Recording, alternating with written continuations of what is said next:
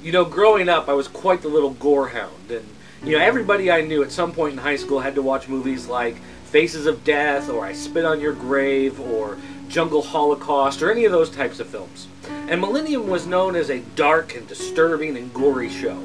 And yet there's still one episode out of the entire run that I have a very difficult time watching. It's an episode that about halfway through, I'm just so nauseous. I'm just so coiled up inside that I really don't know if I can make it through another watching of it. It's an episode that's so dark and disturbing because it's so real. And that's The Well-Worn Lock from Season 1. I want you to take this up to my room and lock the door and stay there. I need to brush my teeth. No, not tonight. Don't let anybody in. Not even Daddy, okay? Okay, let's get going.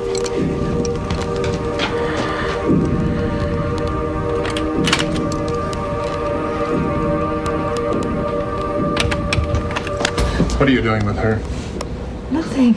She's just going to bed. Wait a minute. What is this? What? Why are you wearing your clothes? You're wearing your clothes under your jammies? What are you up to? Nothing. What are you up to? Nothing. What the hell are you up to? Huh? Where do you think you're going? The Well-Worn Lock is a difficult episode to talk about because it deals with child sexual abuse.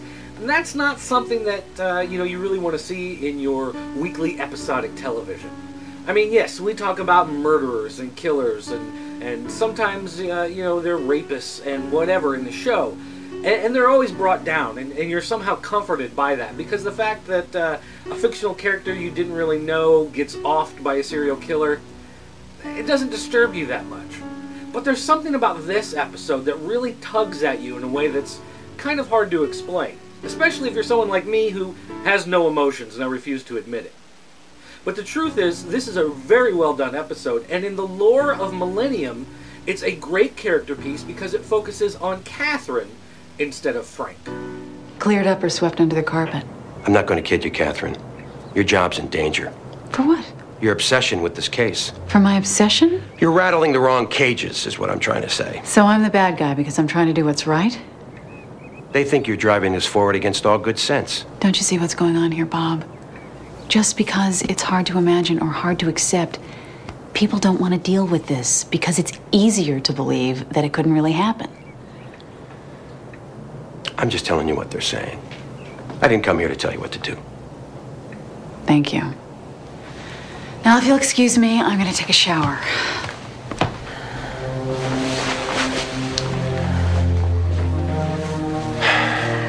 Tell her I'm still on her side, will you?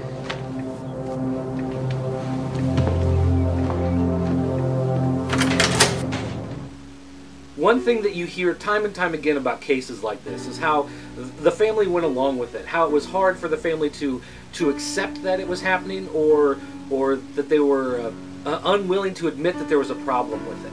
Even though it was something they may have never considered before, once it started happening within their family, they just couldn't deal with it, so they would block it out of their mind. And as Catherine digs deeper and deeper into this story, she finds a new kind of darkness within these people that she's talking to.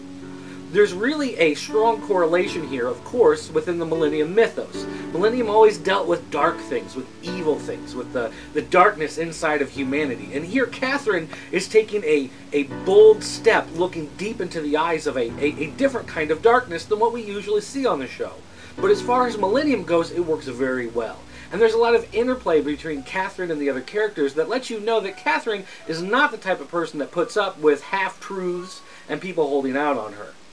And in a way, this really makes it that much stronger when we get to the end of Season 1 and we find out that when she finds out that Frank has been keeping a secret from her, and it's all the more heartbreaking to her.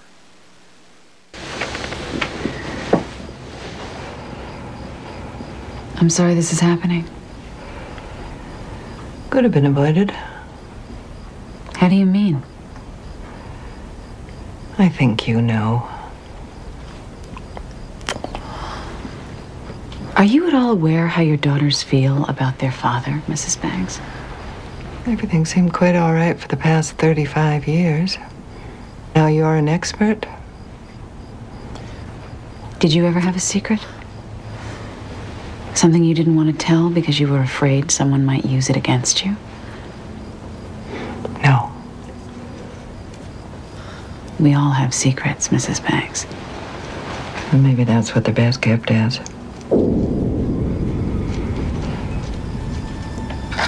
There's a scene at the end of the episode where the daughter is giving her courtroom testimony. And it starts out with these wide shots of her sitting up in the booth, and she's getting ready to talk, and she breaks down. She can't do it. Catherine has to come up and help her get through this difficult time. And as she starts giving that testimony, the camera zooms in close. And you get a close-up of the father as he's at the table, and, you know, he realizes what he's done and how it's destroying his family. But it gets uncomfortably close on her face. The camera forces you to get right in her face and to see the emotion and to feel what she's doing.